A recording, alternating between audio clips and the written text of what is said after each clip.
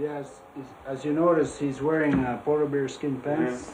People didn't wear polar bear skin pants around here. I think that the image, the southern image of Inuk in the 20s, was somebody running around in polar bear skin pants. Robert doctored this particular scene so that the image would fit the imagination. This is, according to Charlie, this was staged. The phonographs had been around long before this scene was made. Oh, Charlie told you that? Yeah. So he wasn't just discovering it? No. And this scene here is sort of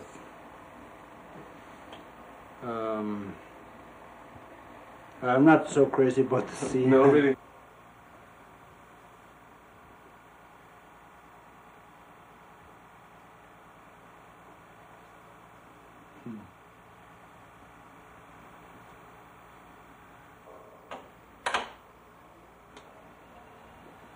Hold on. I laugh about this scene here. He takes everything in, he closes the door, and he seals it up like he's going to spend the night outside. You mean he's going to be locked outside? Yeah.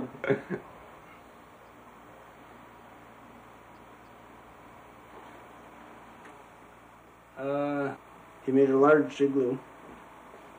Well, actually, Nanook did, and it finally put the camera in the house, in the snow house. Too dark, and so you have to cut it in half, or part so of it. that we're all sleeping almost naked at the open air. Yeah.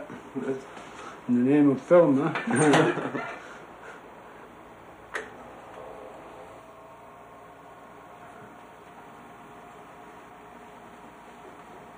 Here's another thing that was staged.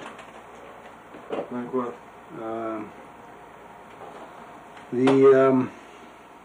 Robert had 2 holes made, a rope going underneath, a bunch of other people pulling at the other end of the rope, yeah.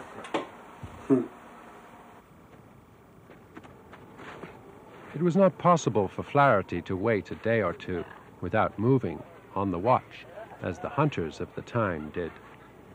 The reenactment he staged was, for the Inuits, the funniest sequence.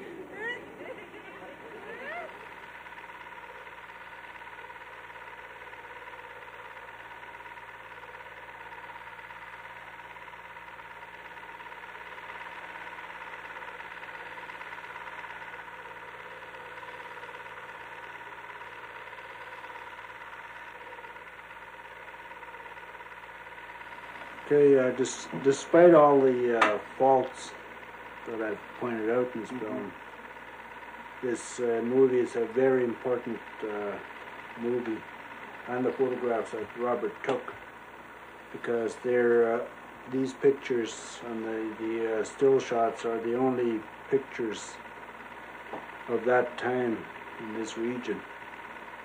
There's nothing else besides everybody else proclaiming it as a great film.